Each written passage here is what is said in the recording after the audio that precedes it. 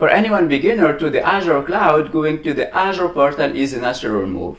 The Azure portal is the easiest way to get started with Azure because it have the visual representation of all the resources that we have in our subscription, and when we want to create a new resource, we would be guided through a few templates to parameterize our resources, to configure our resources using the required parameters and so on. So the creation of resources there is very easy and convenient. In this video, I'll show you how to get started with the Azure portal in order to create a web application and an app service plan. So let's get started. Here, from within my Azure subscription, I go to create a new resource, and from here I can choose one of the resources available within Microsoft Azure Cloud, so whether that is web application or database, container applications, and so on. From here, I'll go to select web app. And then here I will go through these different steps to configure and create my web application. So first, an application should live within an Azure subscription. So if you have multiple Azure subscriptions, you select the one you want to use for that resource. So for me here, I'll select this one, and then I go to create a resource group. A resource group is a sort of a logical isolation for your resources. So if you have multiple applications, you typically would deploy an application per resource group or an environment per resource group. For me here, I'll go to create a new resource group, or you can use one of your existing resource groups. So if I go to create a new one, I'll call this one RG. So it starts with RG. That's my naming convention that I'm using. RG stands for resource group. I click OK. And then I should provide a name for my web application. So I'll check this name if it does exist. So note that name will be appended to a URL, to a public URL within with .azurewebsites.net. So make sure that name is available. And then here for publish option, you can choose whether to deploy a web application, Docker container, or static web application. We'll stick with code. This will allow you to deploy your own application. That could be either .NET application with .NET Core or .NET Framework, Java application, Node.js, PHP, Python, Ruby, and many more. So let's choose for this demo Java 11, and then we'll still stick with Java SE for embedded web server, and then we'll choose Linux as operating system. That could be also Windows, and then we select a region where my web application will be hosted. So Microsoft Azure is available in lots of regions around the globe, and from here we can select one of these regions to host our web application. So for me here, I go to select West Europe. So you would typically select the region near your customers or the region where you have the least latency for your application architecture. And then next here, when we create a web application, we need also to create an Azure App Service plan that will manage how my application could scale out or scale in.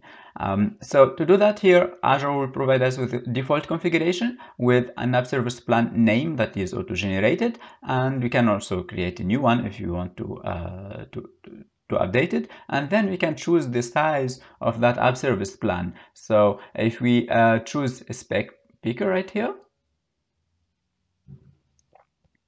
we will see the different options available depending on whether we want to use this application for dev test environment, for production, or for an isolated environment, and that will give you different CPU and memory available along with different features and functionalities available for your web applications. I'll continue with the default configuration with the Premium V2, and then I have another configuration here for zone redundancy that will enable my application to be zone redundant.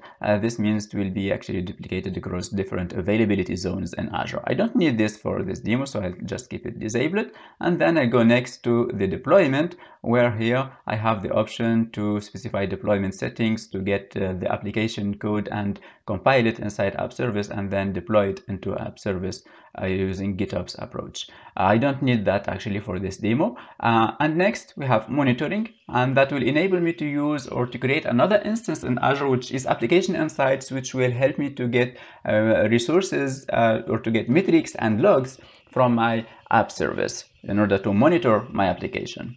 I don't need this, so let's keep it disabled. Then tags.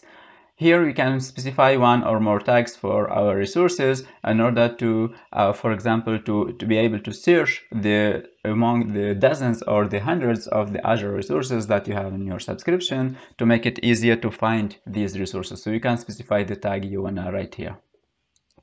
Then next, if all of this configuration is valid, when we go to review and create, we should have a green tick right here that says for me now yes, I can go to create this resource. So let's go to create this resource, and the creation here will take just a few seconds to create the three resources, which are going to be the resource group, the app service, and the app service plan.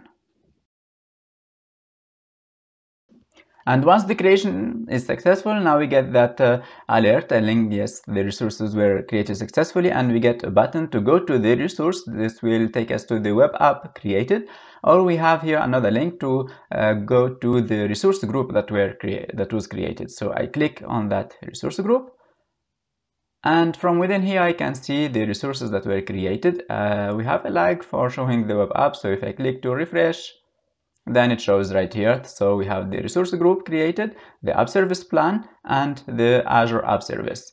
Let's go to that app service, and when we go to the overview on the dashboard right here, we should get a link to browse that web application, which is this link right here. If I open it in a new window, then that will give me, or that will take me to my web application deployed in Azure. So this is a Java application behind. So it shows me this default template until I go to deploy my own web application. Great.